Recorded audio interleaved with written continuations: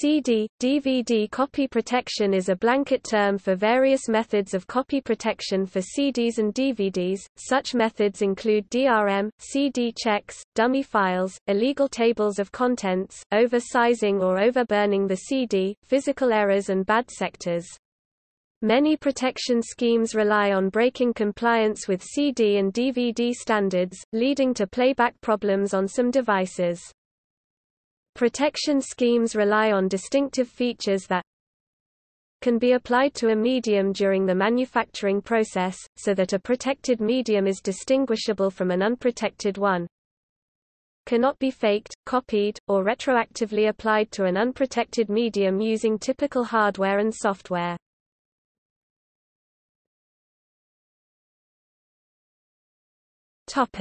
Technology.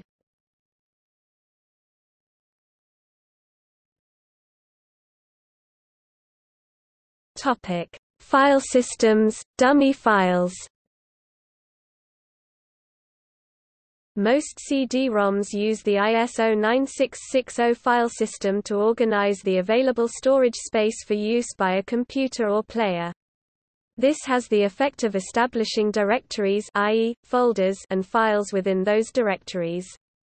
Usually, the file system is modified to use extensions intended to overcome limitations in the ISO 9660 file system design. These include Joliet, Rockridge and El Torito extensions. These are, however, compatible additions to the underlying ISO 9660 structure, not complete replacements or modifications. The most basic approach for a distinctive feature is to purposely fake some information within the file system. Early generations of software copied every single file one by one from the original medium and recreated a new file system on the target medium.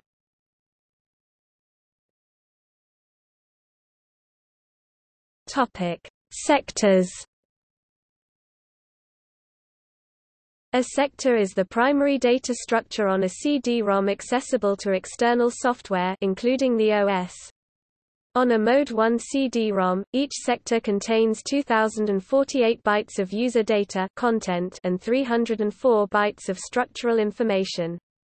Among other things, the structural information consists of the sector number, the sector's relative and absolute logical position, an error detection code (EDC), which is an advanced checksum used to detect, if possible, read errors, an error correction code (ECC), an advanced method of detecting and correcting errors. Accessing the EDC and ECC information, the drive can detect and repair many, but not all, types of read error.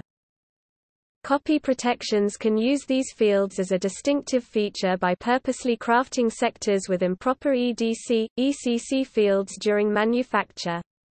The protection software tries to read those sectors, awaiting read errors. As early generations of end-user soft, hardware were not able to generate sectors with illegal structural information, this feature could not be regenerated with such soft, hardware. If the sectors forming the distinctive feature have become readable, the medium is presumed to be a copy. A modification of this approach uses large regions of unreadable sectors with small islands of readable ones interspersed. Most software trying to copy protected media will skip intervals of sectors when confronted with unreadable ones, expecting them all to be bad. In contrast to the original approach, the protection scheme expects the sectors to be readable, supposing the medium to be a copy when read errors occur.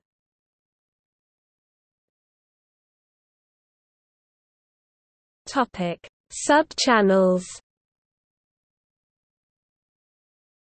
Beside the main channel which holds all of the user data, a CD-ROM contains a set of 8 sub-channels where certain meta-information can be stored. For an audio CD, the user data is the audio itself. For a data CD, it is the file system and file data. One of the sub-channels, the Q channel, states the drive's current position relative to the beginning of the CD and the current track.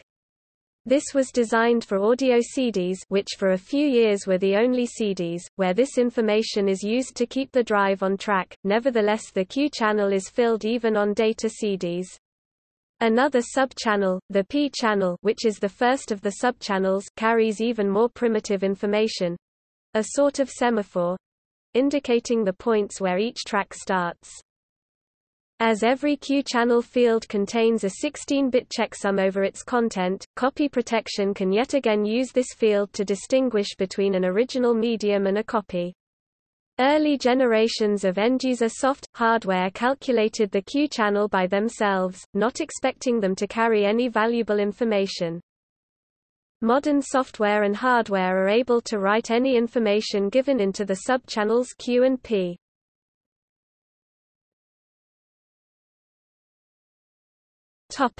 Twin sectors. This technique exploits the way the sectors on a CD-ROM are addressed and how the drive seeks from one sector to another. On every CD-ROM, the sectors state their logical absolute and relative position in the corresponding sector headers. The drive can use this information when it is told to retrieve or seek to a certain sector. Note that such information is not physically hardwired into the CD-ROM itself but part of user-controlled data. A part of an unprotected CD-ROM may look like this, simplified. When the drive is told to read from or seek to sector 6553, it calculates the physical distance, moves the laser diode and starts reading from the spinning disk, waiting for sector 6553 to come by. A protected CD-ROM may look like this. In this example, a sector was inserted, Mary, with a sector address identical to the one right before the insertion point 6553. When the drive is told to read from or seek to sector 6553 on such a disk, the resulting sector content depends on the position the drive starts seeking from. If the drive has to seek forwards, the sector's original content, Jill, is returned.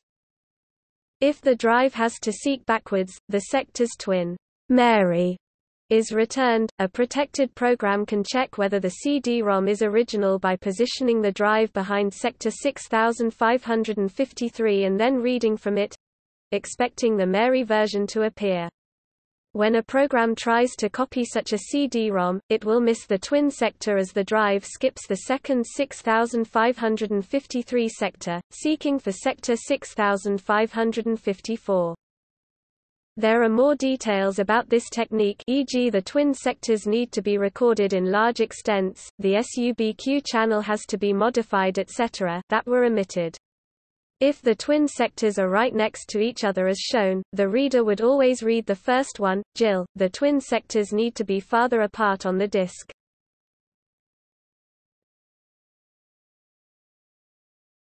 Topic: Data position measurement.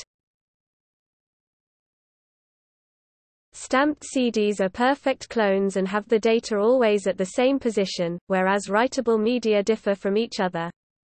Data position measurement (DPM) detects these little physical differences to efficiently protect against duplicates. DPM was first used publicly in 1996 by Link Data Security's CD COPS. Securum 4 and later uses this protection method, as do Nintendo optical discs.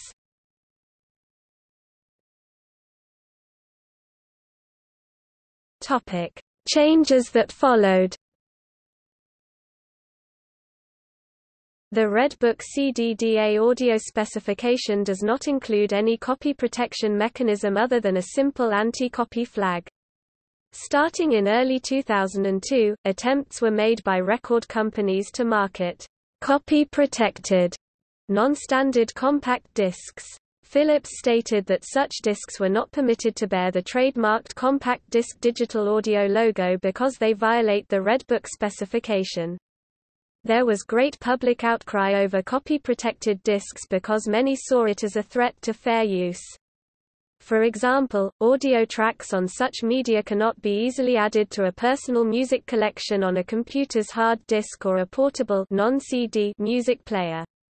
Also, many ordinary CD audio players, e.g. in car radios, had problems playing copy-protected media, mostly because they used hardware and firmware components also used in CD-ROM drives.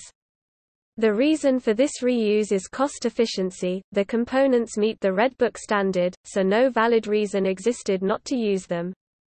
Other car stereos that supported CD-ROM discs containing compressed audio files such as MP3, FLAC, or Windows Media had to use some CD-ROM drive hardware meeting the Yellow Book CD-ROM standard in order to be capable of reading those discs.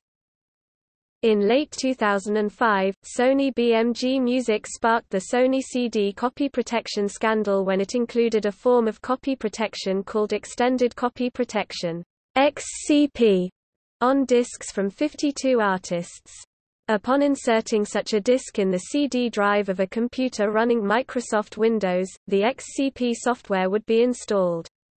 If CD Ripper software or other software, such as a real-time effects program, that reads digital audio from the disc in the same way as a CD Ripper were to subsequently access the music tracks on the CD, XCP would substitute white noise for the audio on the disc. Technically inclined users and computer security professionals found that XCP contains a rootkit component. After installation, XCP went to great lengths to disguise its existence, and it even attempted to disable the computer's CD drive if XCP was forcibly removed. XCP's efforts to cloak itself unfortunately allowed writers of malware to amplify the damage done by their software, hiding the malware under XCP's cloak if XCP had been installed on the victim's machine. Several publishers of antivirus and anti-spyware software updated their products to detect and remove XCP if found, on the grounds that it is a Trojan horse or other malware, and an Assistant Secretary for the United States Department of Homeland Security chastised companies that would cause security holes on customers' computers, reminding the companies that they do not own the computers. Facing resentment and class action lawsuits, Sony BMG issued a product recall for all discs including XCP, and announced it was suspending use of XCP on future discs. On November 21, 2005, the Texas Attorney General Greg Abbott sued Sony BMG for XCP, and on December 21, 2005 sued Sony BMG for MediaMax copy protection.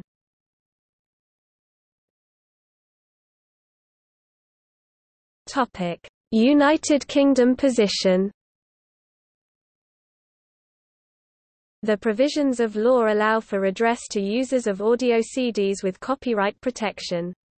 The Copyright, Designs and Patents Act 1988 contain provisions within Section 296ZE Part 7 that allow for remedy where effective technological measures prevent permitted acts. In practice, the consumer would put forward a complaint to the copyright holder of the audio CD, usually a record label. The complaint would contain a request to the holder of the copyright to provide a workaround in order to make use of the copy-protected CD, in the nature that a non-copyright protected 400 would be used lawfully. Where the consumer believes the copyright holder has not been reasonable in entertaining the request, they are within the rights of the Act to make an application to the Secretary of State to review the merits of the complaint and instruct the copyright holder to implement a work-around circumventing the copyright protection. Schedule 5A of the Copyright, Designs and Patent Act 1988 lists the permitted acts, to which the provisions of Section 296ZE apply, where the consumer can use the remedy of copyright protection.